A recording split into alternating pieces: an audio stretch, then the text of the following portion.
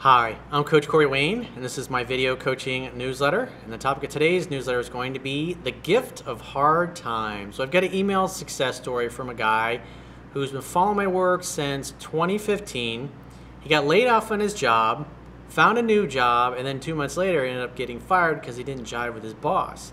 But then it took him a whole year to find another job. And so obviously he went through a hell of a time, going on lots of interviews. It didn't get anywhere, and he was able to maintain his relationship with his girlfriend through this whole process, even though they did struggle a bit. So I know probably 90% of the people when they come to me, because people don't start following my work because everything's going great in their life. Usually they've got some kind of challenge. So I thought this would be a great email for those of you that are in the dark night of the soul. If you're going through the shadow of the valley of death and life feels hopeless, here's an email from a guy who has just come out through on the other side, stronger, happier, more excited than ever. So this should inspire you. So I got a quote that I wrote, and then we'll go through his email. The quote says, "One of our 6 human needs is certainty. We need to know that we have a roof over our heads, can pay our bills, get what we want in life, etc. However, when we don't have certainty about our future, we often will compromise our values and goals and settle for something that is less than ideal in order to gain some sense of certainty and comfort. Success in life, sometimes in life, you have to do things you hate for a period of time until you can create the conditions that enable you to do what you love. Just like a minimum wage entry-level job should only be a temporary stepping stone in a long career instead of a permanent destination, you should never stop working on your side hustle when you are forced to temporarily do something you hate until you can do what you love.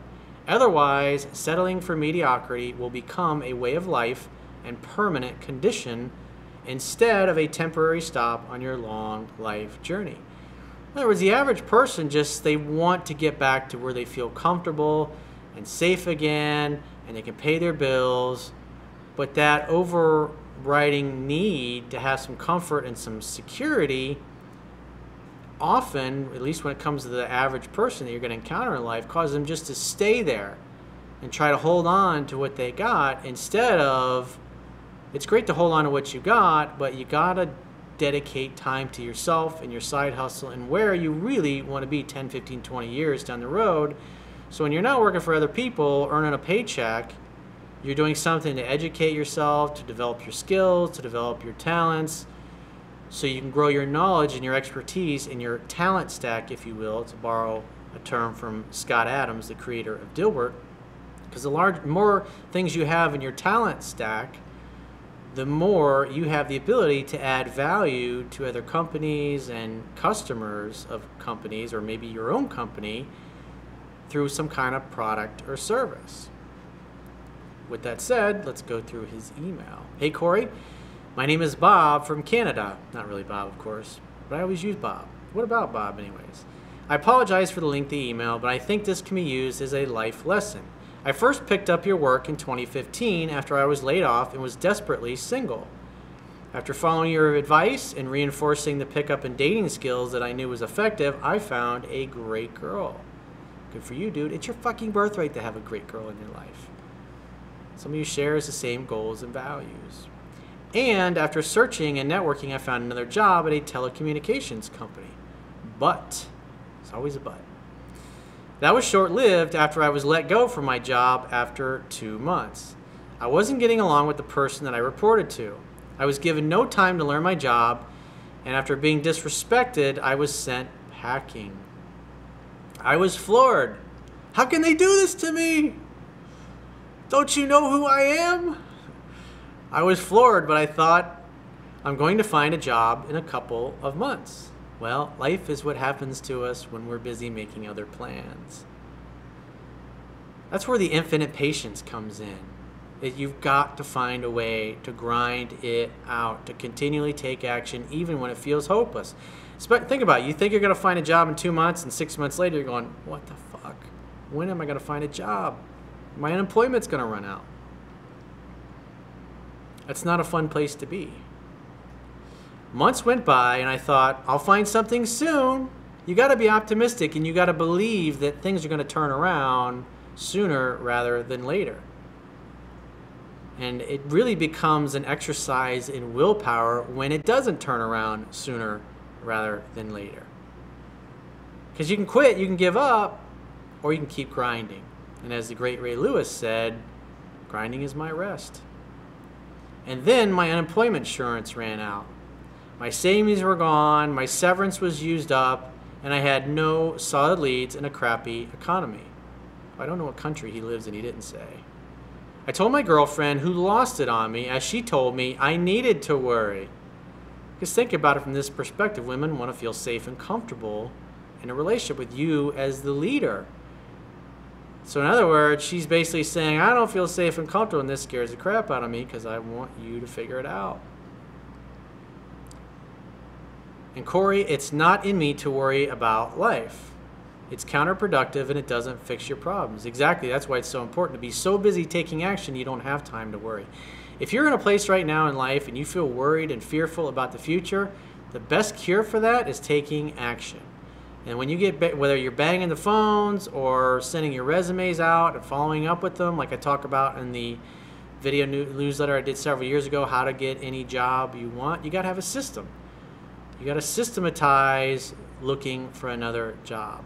Because it's just simply a matter of time. Because think about it, people get fired, they quit, they get promoted, companies expand. You just never know.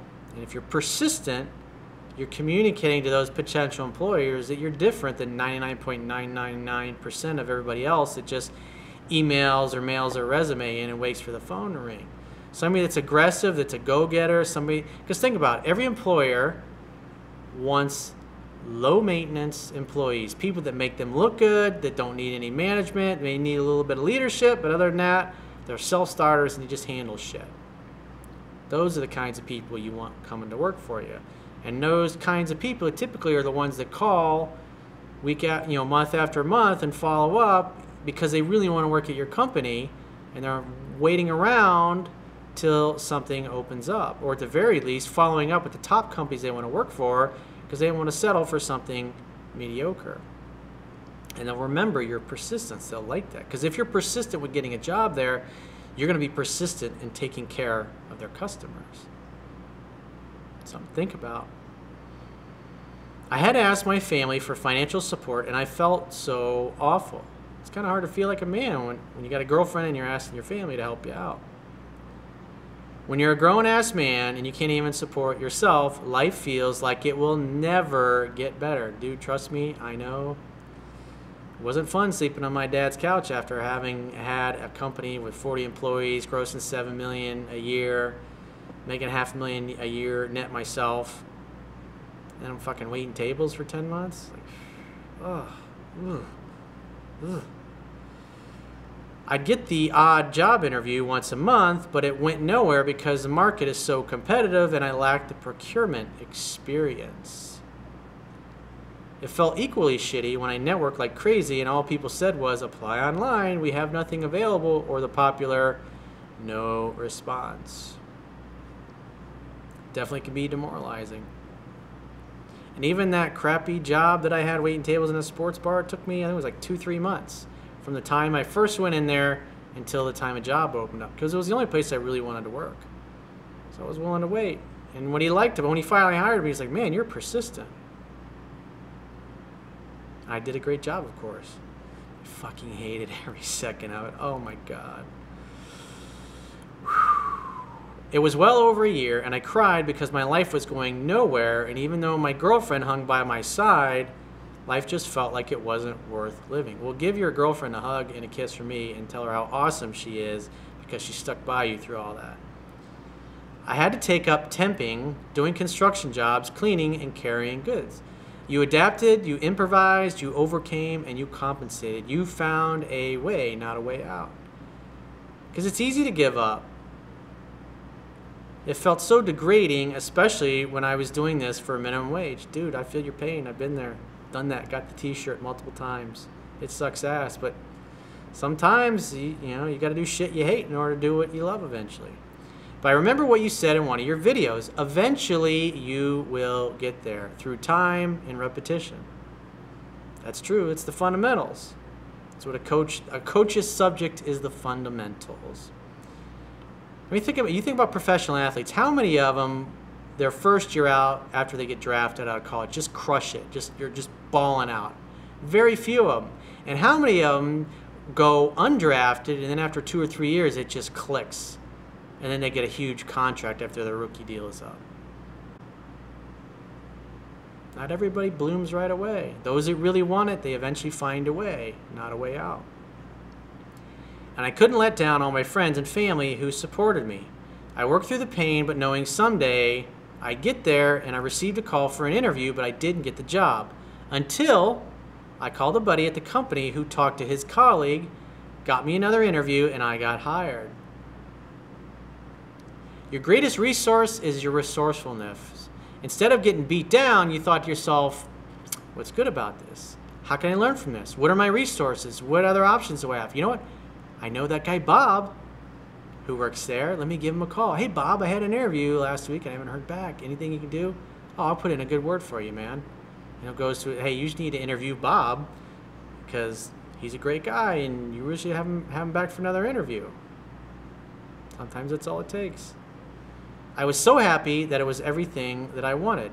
Please use my newsletter to let your viewers know that even when life feels like a constant train wreck, that if you keep pushing, you will find what you are looking for. It does say in the Bible, if you seek, you will find. I believe that's where it says that, right? I'm sure somebody will correct me if I'm wrong in the comments. Have a plan, write down your goals, pray, network, and do what you can every day, even if it seems pointless. Life happens when you move. Stagnation happens when you die. Panache Desai said that. Very powerful quote. The gift of going through hard times is it determines what you're made of. It makes you stronger and makes you appreciate all the small things in life. Yeah, the only reason I get to live in this beautiful place in the beach is because I didn't fucking quit. I didn't give up. And man, I sure felt like it a lot of the time. And it went on and on and on for years and years and years. And you get to read about that in my second book, which will be released soon. Thank you, Corey, for your support. And now I move forward in my job and on to my next challenge, determining if my girlfriend of 2 years, who is uncertain about kids, is the one for me. God bless you, bald-headed motherfucker. Well, you're welcome. Thanks for the great email. And for those of you that haven't read the book yet, go to my website, subscribe to the email newsletter. You'll get a link in your email that you click on that and confirm it. And when you click that link, it'll take you right to the members area where you can start reading. And then once you see its value, then you can buy a Kindle or an iBook version or a paperback version. You can also get the audio version for free by subscribing to audible.com. They have a free trial.